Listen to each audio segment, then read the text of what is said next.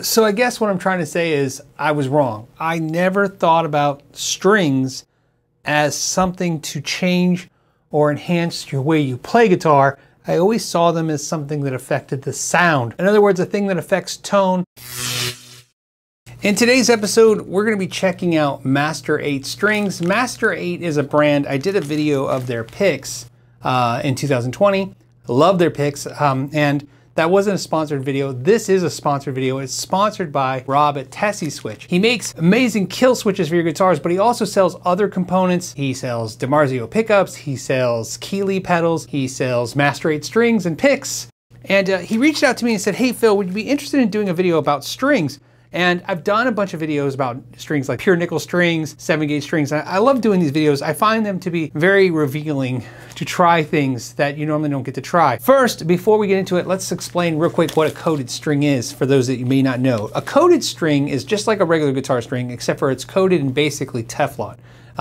That, of course, either whether it's sprayed on or dipped in the Teflon itself, it coats the string and it does a couple things. First of all, it really puts a barrier on the string so moisture and oxygen can't get to the string, or at least it's dampened by that, and it lasts longer. It lasts 4 to 5 times longer than a normal string.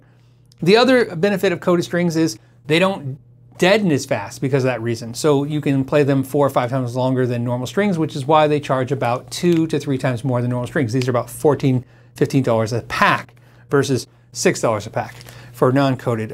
And the other benefit is, of course, they feel a little smoother and they don't make as much string noise. So they sent me a couple sets of 10 to 46 and 9 to 42 electric coated strings. Now these are coated strings. Now I have used coated strings before. I've obviously used them on my acoustic, a couple guitars, and I like them, but I prefer non-coated strings. So my original thought was to be like, maybe I'll compare them, how bright versus how warm they sound. And there's a couple things I want to share with you. First of all, I want to share that Master 8 is a brand that's made in Japan, and they're very good quality, but they are not uniquely different. In other words, they're not a new technology, they're not using a different coating system than anyone else, they're not doing anything like that, and they're not claiming to.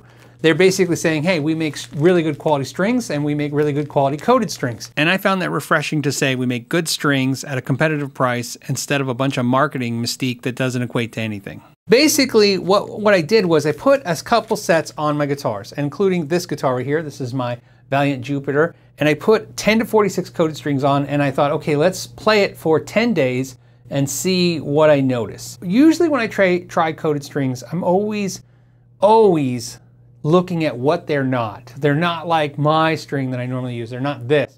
This time I said, I'm gonna put them on, I'm gonna play them, keep playing them, and really decide where I'm at with the coated strings. Am I for them or am I against them? Where am I at? Here's what I noticed. I'm gonna share it with you right now. I started noticing over time, after hours of play, my playing was changing. They also remove friction. They remove friction from not only fingers, but from the fret.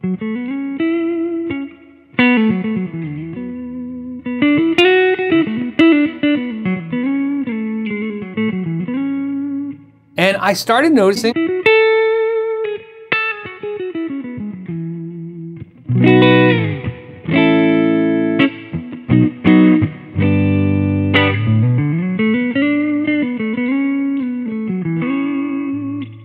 couple things changed. First, I was sliding into notes more.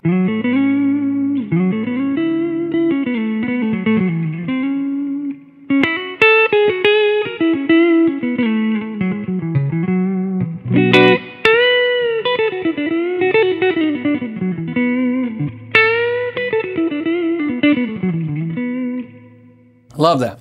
So then what I noticed next was more vibrato.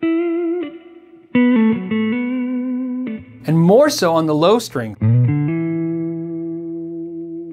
And the vibrato that I was doing was different than I'd ever done before. Usually my vibrato is very aggressive. But I noticed I started slowing down.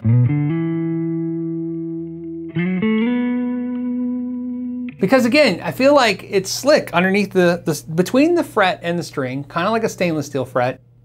And kind of like finger ease, if you ever use finger ease or any kind of those lubricants, and I'm not a big fan of those. They work great, but I just don't like the way they feel.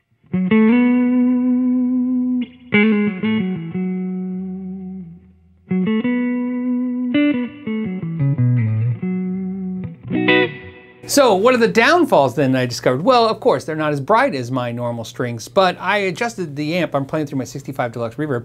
I brought the treble up a little bit and I found no difference.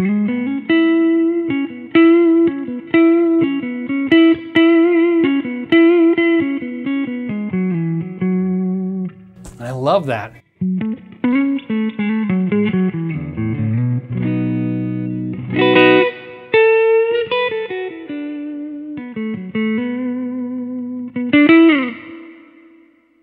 Okay, so am I saying that if you're playing some elixirs or clear tones or D'Addario coated strings, you should switch? No. I think that if you haven't tried a coated string, I think you should consider the Master 8s if you're a fan of the channel, because of course they supported the channel by sending these out and taking care of the channel and sponsoring this video. But again, you know, if you want to go to your local mom and pop store and support them too, I appreciate that. I think that's a very good thing to do as well. Like I said, I just think Rob deserves some credit for coming up with the idea, not only for this video, but also for sending the strings out and making this video happen. The end of the video is basically the simple thing. Don't be like me, try something new, give it a fair shot. What I would definitely recommend is this. I did it for 10 days, and I will tell you, about 6 or 7 days in is when I started noticing that I was getting to a point where I noticed something was happening with playing. So like I said, I would also like to tell you that this is a great way to try something new without breaking the bank. You don't have to buy a new guitar to get maybe a new kind of inspiration. Try some different strings. And so I recommend these. These are really cool. As always, I want to thank you guys so much.